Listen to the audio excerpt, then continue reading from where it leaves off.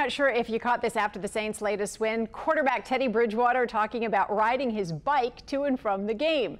Can you believe that? As the Saints look ahead to the Jaguars on Sunday, we wanted to know more about that bike ride. Ricardo Lecomte got some answers today at Saints headquarters. Fill us in, Ricardo. Hey, Karen, yeah, that is right. Teddy Bridgewater does ride his bike to and from games. Now, Teddy Bridgewater, of course, has had success being the Saints quarterback in place of Drew Brees. He moved to 3-0 after that 4-touchdown performance against the Bucs this past Sunday. And on the post-game podium afterwards, he got on there and, of course, praised his coaches and his teammates like he's done in the previous 2 wins. And then he also added that he does ride his bike to the Superdome on his beach cruiser.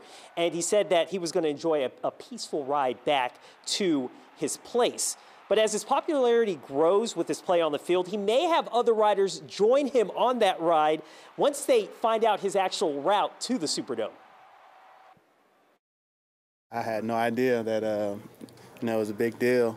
But I mean, if anyone wants to ride the bike with me, I'm open to it, but I enjoy my little ride to the stadium and from the stadium, and it's been a peaceful ride. So I'm open to people riding with me, though. You're not worried about the New Orleans streets and potholes? I'm more so worried about my car than my bike, but no, I'm not worried at all. Well played, Teddy. Well played. Now, speaking of quarterbacks, the Jacksonville Jaguars are on their backup quarterback, and he's kind of been a little bit of a cult legend because of his play.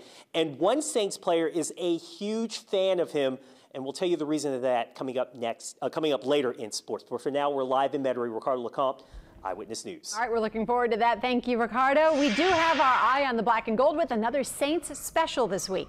Tune in Friday at 6:30 for the latest on the matchup as Teddy Bridgewater takes the retooled offense on the road.